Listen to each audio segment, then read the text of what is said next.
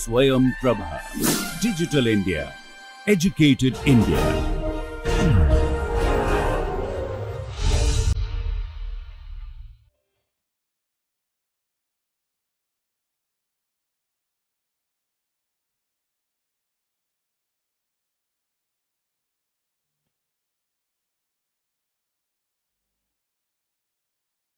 So welcome back to the lectures on Engineering Mathematics 1, and today this is lecture number 16 and we will learn the Taylor's theorem for functions of two variables.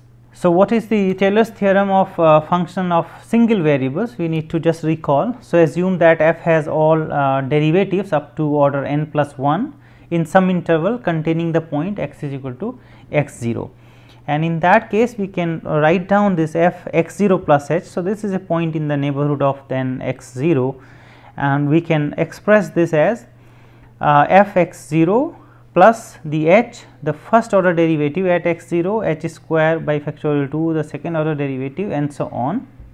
So in terms of these higher order derivatives plus the remainder term, because we have the equality here. So this is called the Taylor's polynomial, and then this is the remainder, the error term in this Taylor's polynomial, which is denoted by the h power. So it is a continuation again. So h power n plus 1 over n plus 1 factorial, and then we have the n plus 1 derivative at some point xi which lies between these 2 points. So x0, where we have expanded this around, and the point which we are considering here x0 plus h. So or x, yeah, this is x0 plus h means the x, the point in the neighborhood of this x0. So that this point here xi, where we have evaluated this n plus 1 derivative, it's not known, but it exists and it is somewhere between x0 and x0 plus h. So precisely we can also write here x0 plus h. So this is the point here between x0 and x0 plus h. So now the Taylor's theorem for a function of two variables. So we have again that function is defined in some domain D, and we have continuous partial order derivative up to n plus 1th order in some neighborhood of a point here x0 y0 in the domain. Then we can express here this f x0 plus h y0 plus k. So again this is a point in the neighborhood of this x0 y0, and we can get this function value at this some other point in the neighborhood by this expression here. So f x0 plus y0 x0 y0, and then these are the first order terms. Now we have the partial derivatives. So these are the first order partial derivatives. So h with the partial derivative with respect to x, and with k the partial derivative with respect to y, and then we have 1 over factorial term similar to the single variable case, and then here we have this higher order term. So we will get in the proof now what do we mean by this h, the partial derivative with respect to x plus k, the partial derivative y, and then whole square. So we need to wait a little bit here, and then this will be continued up to this n and 1 over factorial n and f x0 y0. So these partial derivatives will be evaluated at x0 y0, all the partial derivatives here,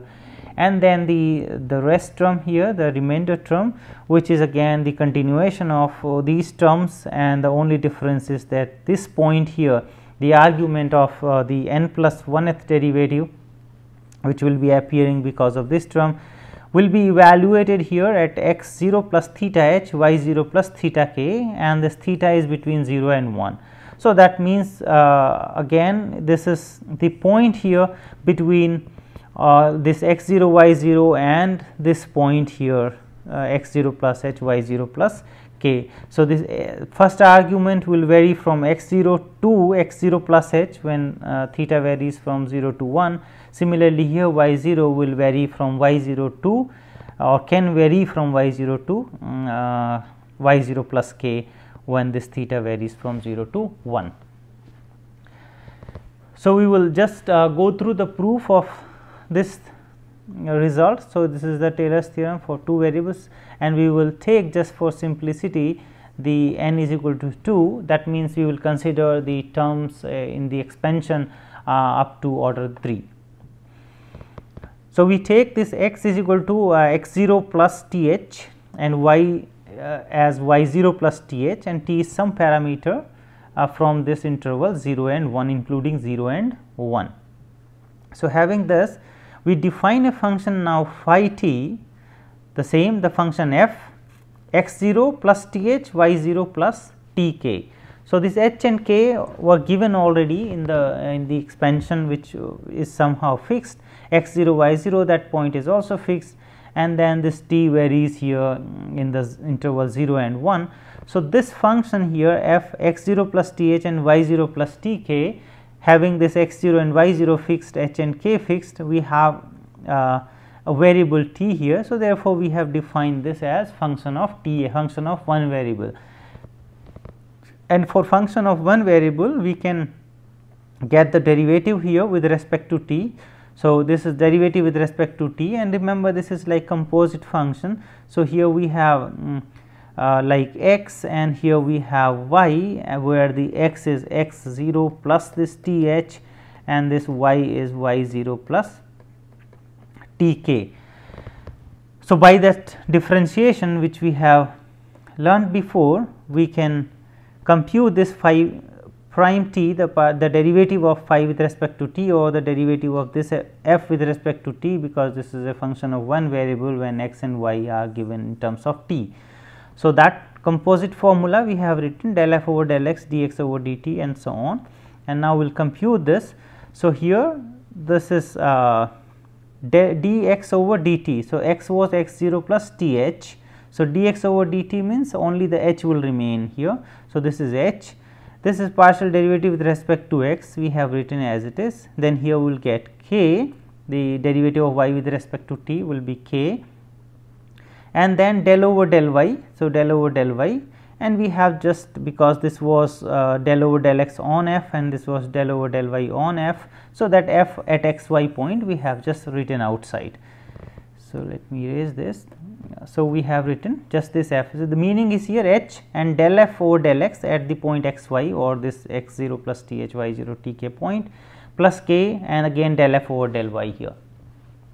Similarly, we can compute the second order derivative. So, we have the first order terms here with this h. So, this was h here and this was k here. So, we will compute now the second order derivative of this term. So, h will remain as it is, and the derivative of del f over del x. Again the same this chain formula will be used. So, the partial derivative of this with respect to x again. So, the double derivative, and here again dx dt will term come, then h, then plus the partial derivative of f with respect to y. So, it was already with respect to x. So, we have the second order partial derivative with respect to y and x, and then this k will come because we have dy over dt term again. So, we have used this chain rule again from this del f over del x, and also similarly for del f over del y, which is the term given here. So, again to make it more clear. So, this is the term when we take the derivative of del f over del x,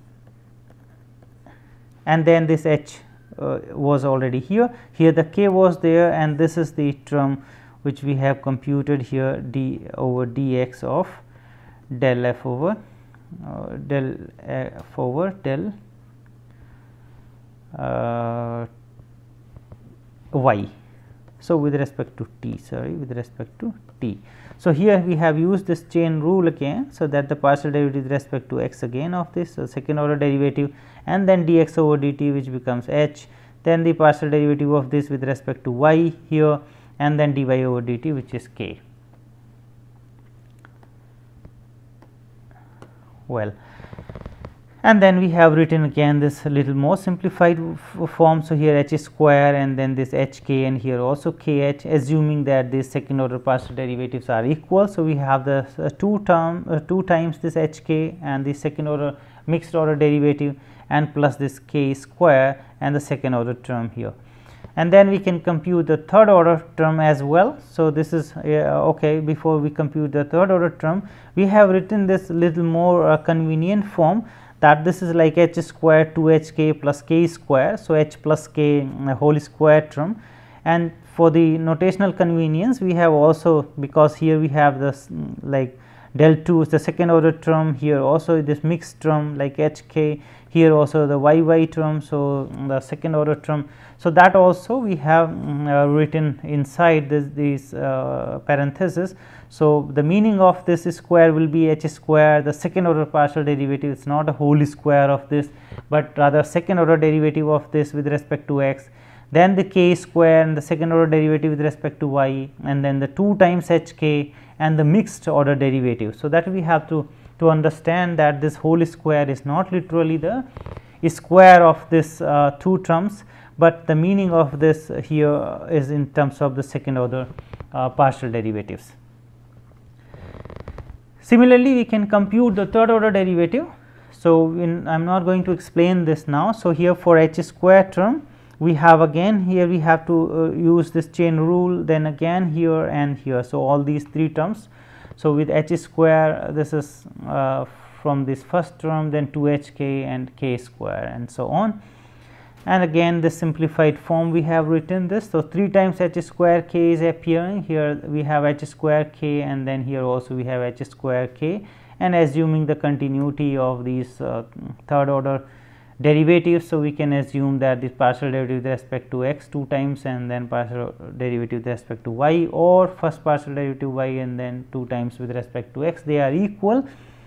So treating them equal, we have these terms, and again we have written for simplicity, because this is like a cubic term in terms of h cube, 3 h square k, 3 h k square and k is cube. So we have combined this again, these third order derivatives terms as well in this cube term, and this f at this point. Now we will use the Taylor's theorem for phi t. Phi is a function of one variable, so it's a one variable case again for the Taylor's theorem, which says that phi t will be phi 0, t phi prime 0 and so on, and up to the third order term. So t cube over factorial 3. So we can extend this to any order term. So phi the third order derivative and theta t. And now we will substitute this t is equal to 1 here, because t varies from 0 to 1. It's this is true for any value of this t. So we have taken the t is equal to 1, and then we get here just only theta. So now we will substitute these phi's which we have computed. So the phi t was this phi prime, phi double prime and so on, and this was because of the Taylor's theorem of one variable. And then we can substitute now. So the phi at 1, so phi at 1 means the t will be substituted as 1 here. So this t will be 1 1. So we will get phi f x 0 plus h and y 0 plus k, this term.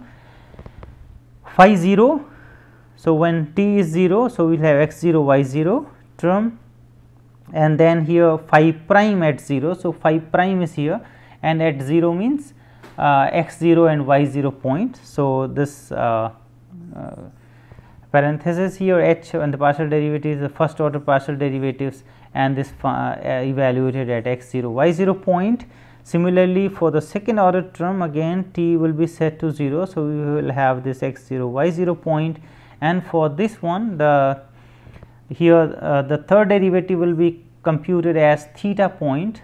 So here the t will be replaced by this theta, here also by theta, and then we have this third order term. So x 0 plus theta h and y 0 plus theta k, and this is the result which we want to prove for this Taylor's theorem for the functions of two variables.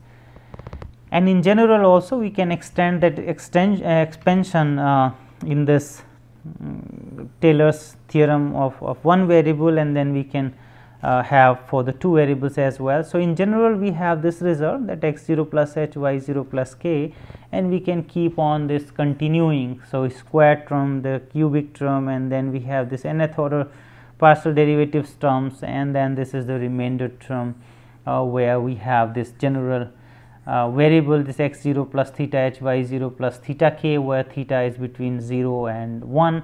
So these argument here varies from x 0 to this x 0 plus h, and here also this varies now from y 0 to y 0 plus k, when theta varies from 0 to 1. And alternatively, we can also write down this expression in terms of like f x y is equal to f x 0. The only difference is here it was x 0 plus h, and now we have x y point here. So, this difference again. So, this h was nothing but the difference here x 0 plus h and x 0. So, here also now the h will become as the difference of x and x 0, that means x minus x 0. So, exactly we have this is like h here. So, here also we have this h, and because this was just the difference of this x 0 plus h and this x 0 term. So, that h was appearing there, but in this case when we have taken a x y point in the neighborhood of x 0 y 0, then this instead of h we will write down the difference here x and this x 0. So, x minus x 0, here again this y minus y 0 from here, and so on. So, the rest everything will be the same, only this h will be like here it was theta h. So, theta x minus x 0 and y 0 plus theta k. So, this is y minus y 0 term. The rest everything will remain the same. So, we have now some problems based on this Taylor's expansion. The first one is find the quadratic polynomial approximation of the function this f x y is equal to x minus y over x plus y, and we want to expand this only the quadratic polynomial around this point 1 1. So, we are not writing here the whole Taylor's theorem, but only the quadratic polynomial term we want to approximate that. So, when we take the in our formula, if we just go back, so up to this one if we write down at this x 0 y 0 point. So, this is like a Taylor's polynomial up to this point here, and if we include this one, then we call this the Taylor's theorem or Taylor's result, including the remainder term. But if we leave this remainder term, then this will be the approximation of this f at this point in the which is in the neighborhood of this x 0 y 0 point. So, that is a Taylor's polynomial if we fix this n and do not write this R n term. So, here we are interested in a quadratic polynomial of this function and about this point x 0 y 0. So, we need to get the partial derivative of this with respect to x. That means, we will be differentiating this with respect to x treating y as constant. So, this quotient rule here, the whole square term there and this term as it is, and the partial derivative of this numerator term with respect to x, which is 1, and then we have the minus term x minus y and this partial derivative of this term with respect to x, which is again 1. And when we simplify this, so this is 2y term here. So, 2y over x plus y whole square, and then at this point 1 1 we can evaluate this. This is 2 over 2 square. So, this is 1 over 2. So, we have the 1 over 2 term here. Then the partial derivative similarly with respect to y. So, again we will get here minus 2x over x plus y square, and we can compute this at 1 1 point, which will give us minus half. Similarly, we need, because for the quadratic term we need at least we need to go to the second order term. So, f x x. So, we have to take the derivative again with respect to x here, treating y as constant. So, the 2y will be treated as constant. So, we have 1 over this x plus y whole square, and when we take the derivative with respect to x, so this will be minus 2 over x plus y cube. So, minus 2 and this 2y will become minus 4 and x plus y power 3, and again at this point 1 1 this will become minus half. Similarly, the f y y, when we differentiate this with respect to y, so we will get here 4x over x plus y cube, whose value at 1 1 is again half. Then we substitute x and y as 1 1, so we will get half there. And the mixed order term, so whether we can differentiate this f x is equal to 2y over x plus y square term with respect to y, or we can differentiate this term here with respect to x to get this term 2x minus 2y and x plus y power 3. And again we need to compute this at the point 1 1. So, we will get as 0, because when we substitute 1 1 there, 2 minus 2, that will become 0. So here we have now the fx we have evaluated at 1 1, which is 1 by 2, fy at 1 1 it's minus 1 by 2, fx x the second order term it's minus 1 by 2, and so on. So the second order polynomial, as I said, we will just go up to the second order term. So we have f11, the partial derivative with respect to x at 1 1, and then x minus 1 from here to here. These are the first order terms. So the fx at 1 1, x minus 1. So this difference again in terms of h, fy 1 1, and then we have y minus 1, again the difference here. Then we have the second order term with this 1 over factorial 2, which is 1 over 2, that is a higher order term, fxx, and then this h square term, so x minus 1 square, and this is 2 times, but with that half it will become 1 now. So x minus 1, x minus y minus 1 term, and then here the second order term with respect to y, and then we have y minus 1 whole square term. So we can substitute these values here. f11 will be 0 because of that function, and here fx at 1 1 was half. So we have half x minus 1. Here again we have minus half and y minus 1, 1 by 2, and fxx minus half. So will become minus 1 by 4 x minus 1 whole square. This will be 0 because this mixed order term is 0. So this will become 0. And then we have 1 over 2, again here we have 1 over 2, so 1 over 4 and y minus 1 square. So this is the quadratic polynomial which is approximating the function in the neighborhood of this 1 1 point, and the accuracy of this polynomial will depend on how far we are from the point 1 1. If we are in a very close neighborhood of 1 1, this will give us a very good approximation of the function. So another problem, when we have the function here x square plus xy and plus this y square be linearly approximated by the Taylor's polynomial. So it is given here that this function is linearly approximated by the Taylor's polynomial about this point 1 1, and now we want to find out the maximum error in this approximation at a point in this square here x minus 1 less than 0.1 and y minus 1 less than 0.1. So what we want to discuss here, that if we have this 1 1 point, for example, and we are expanding this function around this point by a linear approximation. So only the linear terms are considered in the approximation, and we want to find out the maximum error in that linear approximation.